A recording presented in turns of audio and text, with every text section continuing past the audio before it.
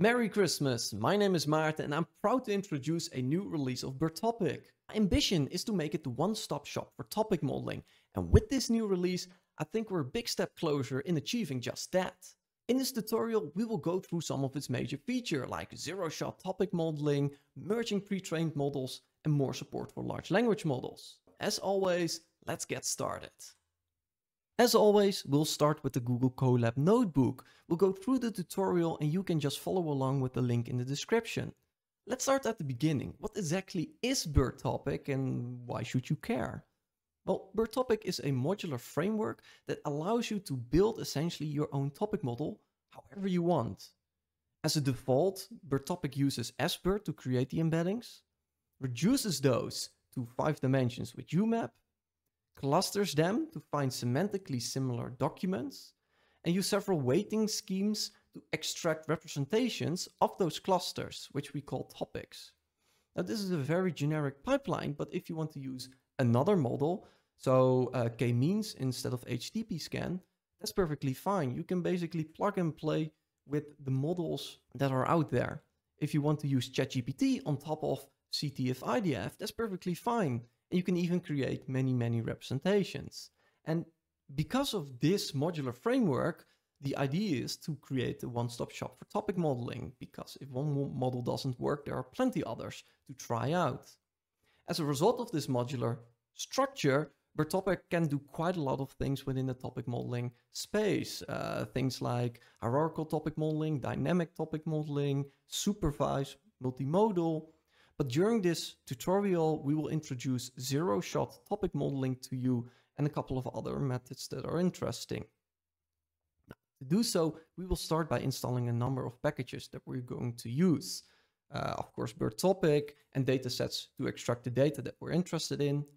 But as we will see later on, we will also need Llama CPP Python to download and use some of the more interesting quantized large language models within BERTopic. Now, let's start at the beginning. The very first major feature, zero-shot topic modeling. It's a very flexible technique that allows you to essentially use and find predefined topics. The one thing you should do as a user is to create some topic labels. So let's say that you know there's a topic in your documents about clustering and there's a topic about topic modeling. Now, then it's up to the user to create the labels of those and make sure they are descriptive, because we're going to run them through an embedding model. And we're going to do the same thing with the documents. So you get embeddings for both the documents and the topic labels. And what we're then going to do is we're going to match the topics to each document. And we're going to use cosine similarity for that to find out which document is related to which topic and whether it actually relates to a predefined topic. What then happens is 2 models are being created.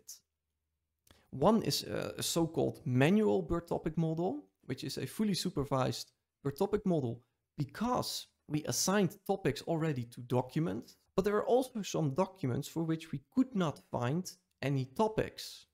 Now, and for those documents, we're going to create an entirely new BERTopic model because they're not matching with either the topic modeling or the topic clustering. We're merging these 2 BERTopic models together into a single large model. One that contains both the zero-shot topics and one that contains anything that's discovered newly. So for example, there might be a topic about large language models, and obviously that doesn't really fit within clustering or topic modeling.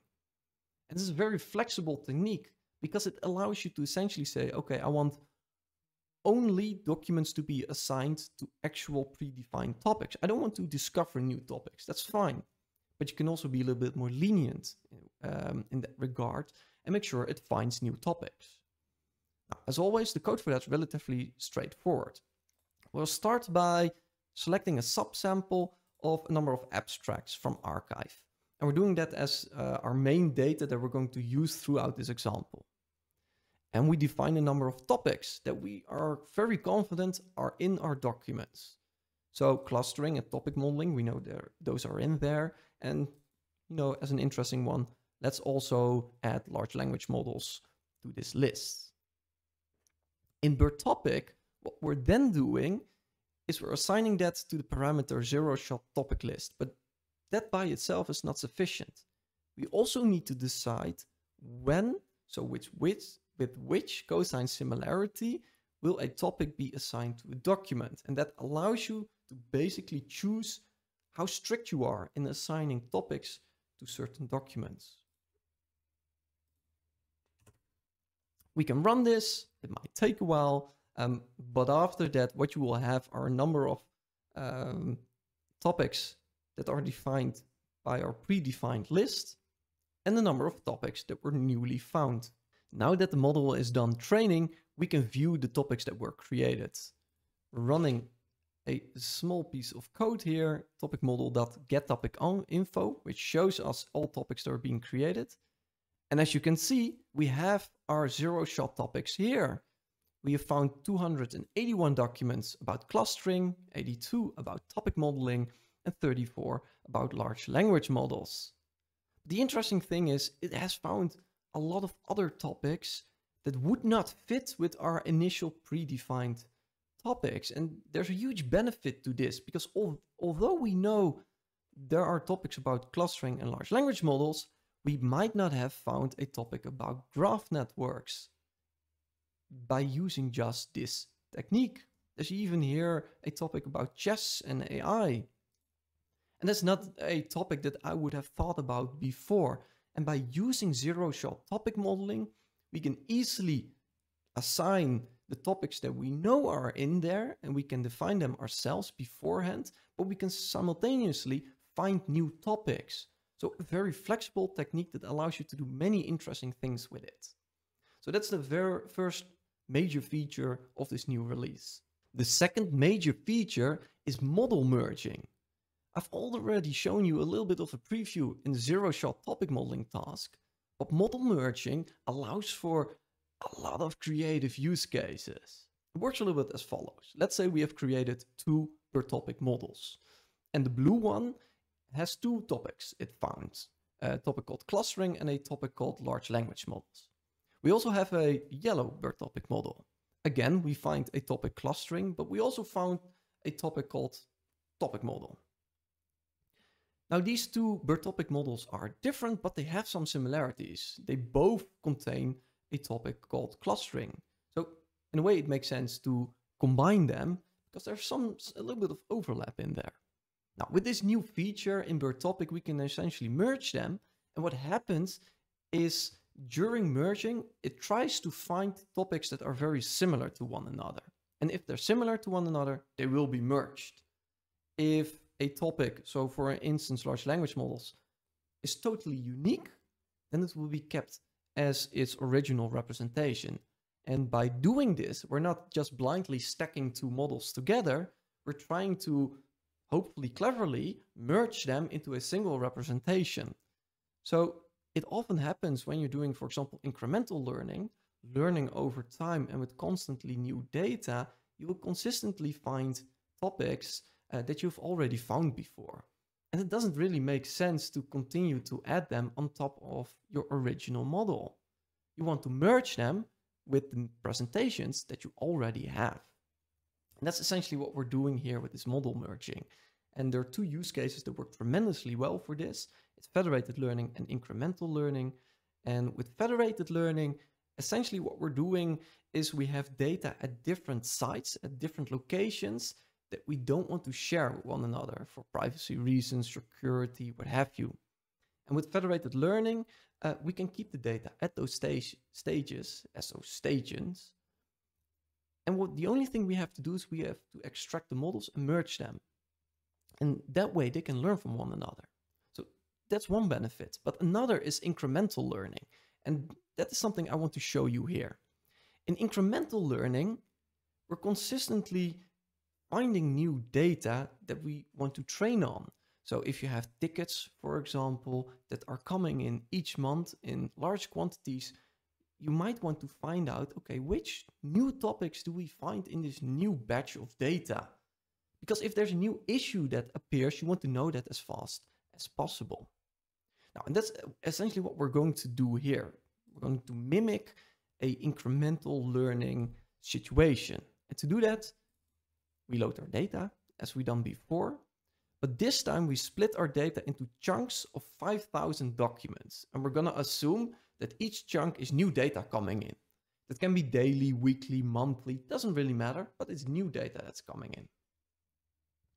We'll start with the base model. Typically, you already have some data laying around. You train your BERTopic model on that. And that's the model you want to continuously update. So we train that. And then we iteratively add small and newly trained models to this base model. So this new chunk of data that is coming in, we're creating a new model for that, a new BERTopic model. And when we have created that new model, what we can do is we can merge both the base model that we have as well as the new model to get our updated model and to discover, did we find any new topics in here? So here's a little bit short piece of code that prints out which topics are newly found. And that's amazing. At least I'm quite biased, of course, because it's my package. But the great thing about a method like this is that you can continuously find out new information from data instead of having to retrain your BERTopic model and try to match topics to one another. That's a very difficult and tricky process. With this, you can keep your topics as they were. The only thing it's doing, adding new topics and potentially merging them into old topics, but it doesn't necessarily change the representation if you don't want to. Now, after that, we update the base model to be in line with the updated model. And that's essentially it. We run this piece of code. Now that the model is done training, we can see which topics were newly created. At each iteration, it shows us new topics it has found. There's a topic about forecasting, specifically stock forecasting, it seems. And in the next iteration, it finds a new topic about fairness and discrimination. Eventually, it goes into finding adversarial attacks. This way, we can continuously find new topics and easily discover them, notice them, identify them, and eventually do something about them. Because if you're getting a lot of new tickets about certain issues, this method will help you find these new topics and then potentially do something with that. It's a very straightforward technique. It works relatively easy, and it allows you, compared to the partial fit of BERTopic, to use UMAP and HDBScan instead of models that need to support some sort of online or incremental learning. So a very flexible technique that allows you to do many different things. Now, the next step in our process is more large language model support. And what does this exactly mean? Well, one major feature of this more large language model support is document truncation. When you pass any document to a large language model, it might be too large for that large language model to handle. For that, we introduced document truncation. And what it essentially means is that we can split up the document into pieces and truncate it at a certain size. And that size depends on the way we tokenize or split up that document. So here's a graph that illustrates the many ways you can split up your document in BERTopic. Let's say you want to have a document length of 100. Well, a document length means different things depending on your tokenizing background of backend. So in the case of splitting into characters, a value of 100 will essentially mean that a document will have at most 100 characters. But if we split it up into white spaces, it will be essentially 100 words. White spaces will not always work for any language. So not all words in any language will be separated by white spaces. So you can also have a vectorizer or a callable like tick token to split up your document into pieces, into tokens. And then you can use the document length to essentially decide how large of the document can be at a maximum. Now, in practice, that looks a little bit like follows. Let's say we have this prompt that we're using in BERTopic. And it starts with, I have a topic, it should be a topic that contains the following documents, and then a number of documents. And then eventually it asks, based on the above information, can you give a short label of the topic? Now, this documents part can be especially long if you have documents that, are pages long. That happens. With the truncation step, we can say, okay, I only want the document to have a certain size. Because as you can imagine, if you have documents that exceed certain pages, it's nice, there's a lot of information, but it really doesn't need to be that long. The core of a document is really often found at the beginning, the first few sentences. So what we can do is we can truncate all of these documents to a smaller size and then give it to the large language model. So what we typically want to do is give the large language model as much information as possible, right? But there is also a thing where you give it too much information so that it doesn't really know what to handle. And if you have too large of documents, that sometimes messes with the output it creates. So be specific in what you want to achieve, but don't be too long. And document truncation helps in that respect. So that's the first feature of more large language model support. The second is Llama CPP, which is a very well-known package used for loading and using large language models. Not just from scratch, or at least the large models, but also the quantized or compressed versions of these large language models. It's an amazing package, and I'm happy it's now integrated within BERTopic. And using it is really straightforward. You import it from BERTopic .representation, and you search for the model locally. So we have downloaded the model before. If you check at the beginning, we downloaded a GGUF version. That's a compressed, a quantized version of Sever. And we're also showing here an example of what it means to truncate a document. We're using the internal vectorizer here, and we're stating that the document cannot be longer than 50 tokens. And with a vectorizer, that generally means 50 words. It doesn't split it up into subwords. That's something that's being used more often for the internal tokenizing mechanisms of large language models. But here it's nothing more than defining the tokenizer and the document length. And these two variables can be now found within any large language model representation of BERTopic.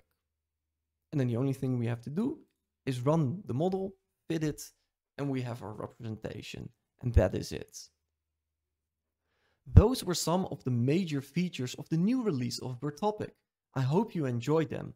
If you have any feedback regarding any of them, or if something isn't clear, let me know in the comments. If you have any issues, go to the BERTopic repository and leave a comment there. As always, thank you, and I'll see you next time.